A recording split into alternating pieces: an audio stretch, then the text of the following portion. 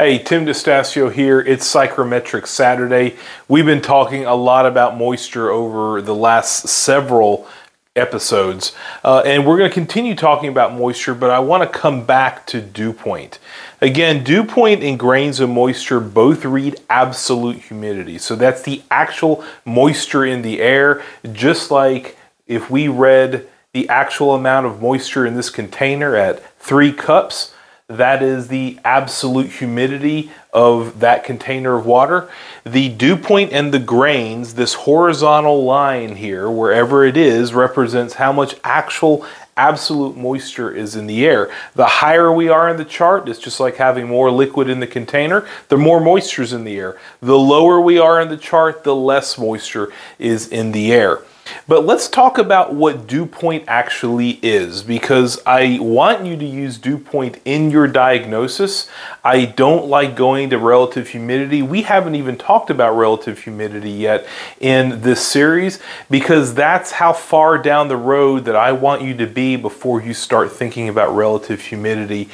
Dew point is really the better way to think about moisture and humidity problems. And I'm going to talk about today what dew point actually is. And we've covered it before, but dew point explains to us the temperature that if the air gets any cooler than that temperature, it'll start releasing moisture in the form of condensation. So let's bring this to something that we've all seen. It is a humid day outside. Let's say it's 75 degrees outside and the humidity is way up here. I don't really care where it is, just somewhere up there.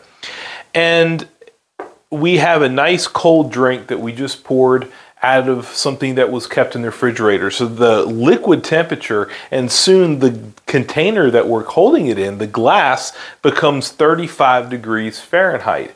Well, why does that glass start to sweat and water and condensation starts dripping down the glass and forming a puddle under it? Why does that happen?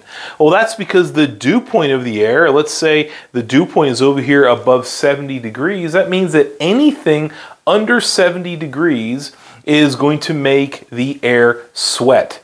And so obviously this is way under 70 degrees, it's 35 degrees. So that warm, moist air hits that 35 degree surface. That air gets cold all of a sudden, and now it can't hold as much moisture, and the moisture starts falling out of the air in the form of condensation.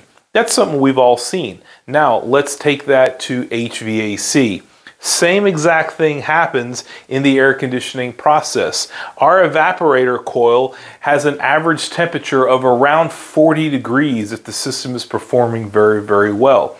So again, if we bring in air from the space, now the air from the space hopefully is not as humid as we just used. Maybe it's only 75 degrees and 60 degrees dew point.